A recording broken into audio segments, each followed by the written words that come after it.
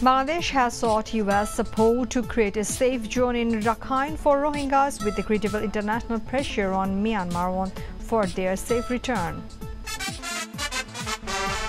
Burned Feni Madrasa student Nusrat Jahan Rafi's physical condition is not fit enough to move her to Singapore, says her physician. Home Minister Asaduজ্জামান Khan Kamal today issued a job for a family member of firefighter Sohail Rana who died as a hero of Banani fire tragedy.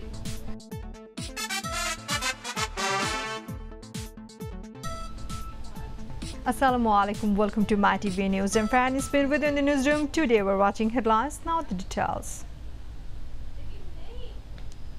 Bangladesh has sought US support to create a safe zone in Rakhine for Rohingyas, monitored by international human rights groups with the credible international pressure on Myanmar for their safe return. Foreign Minister Dr. A.K. Abdul Momen met with US Secretary of State Mike Pompeo in Washington, D.C. on Monday and discussed the situation. This was the first meeting between the two leaders since their assumption of office in respective governments regarding deportation of the Bangabandhu's self-confessed and convicted killer Rashid Chaudhry from the USA. The Bangladesh Foreign Minister pointed out that he is fleeing justice.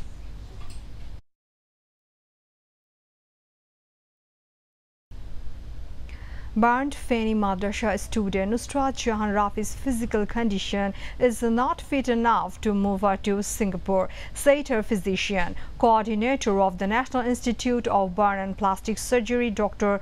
Shamantolal Shen, disclosed it after holding a video conference with the doctors of Singapore General Hospital this morning. The decision was taken after the video conference, he said, adding, and Nusrat is not in such condition to fly for 5 hours. The doctors in Singapore also gave us several suggestions. We are following their direction and will update them daily. If condition improves, we will think about her transfer, said Shamantolal. Earlier on Monday, Prime Minister Sheikh Hasina has directed doctors to send Nusrat to Singapore for better treatment.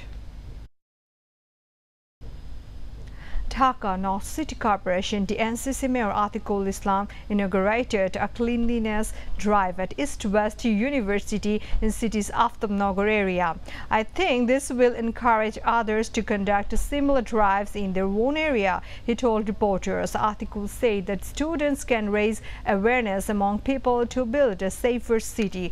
We have learned many things from the students and we have shown us that right or wrong, he said. The mayor promised to build a foot overbridge on the main road in front of the university. East-West University Vice Chancellor M.M. Shahidul Hassan, among others, was present at the drive's launch. Home Minister Asaduজ্জামান Khan Kamal today issued a job for a family member of firefighter Sohail Rana, who died as a hero of Banani fire tragedy. He made the announcement while attending the first Namazi Janaza of Sohail held at the fire service headquarters around 11:30 a.m. this morning. Sohail was the alone breadwinner of his family. We will remember his contribution and give job to any capable member of his family, the minister said. The minister also said proper treatment was given to Sohail after he sustained injuries.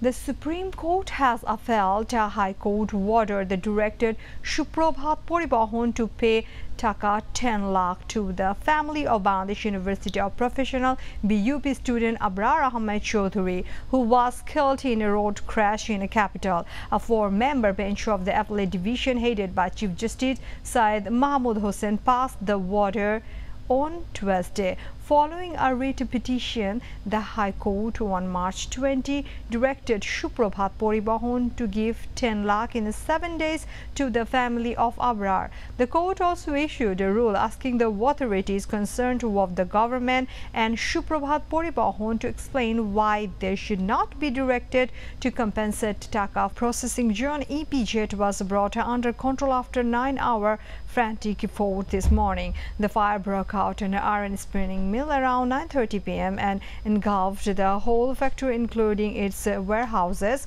said Ratan Kumar Nath, Assistant Director of Kumilla Fire Service and Civil Defence. On information, 3 firefighting units of EPZ Fire Service rushed to the spot as it became a threat to bring the fire under control. 7 more units from Kumilla Fire Service Station joined the advanced team later. The fire was brought under control around 6 a.m., said the official. No casualties were reported. Meanwhile, the authorities have formed a 6-member probe committee headed by the Additional District Commissioner Jahid Hassan Siddiq and asked it to submit the report within 7 working days. The government has planned 6-day Eid holiday for public servants. According to Public Administration Ministry, generally public servants enjoy 3-day Eid holiday. A proposal increasing number of Eid holiday to 6 days has been sent to Prime Minister office. After the Prime Minister approval, it will be placed at the cabinet meeting. Sources in Public Administration Ministry said the new plan may be effective from Eid al-Adha.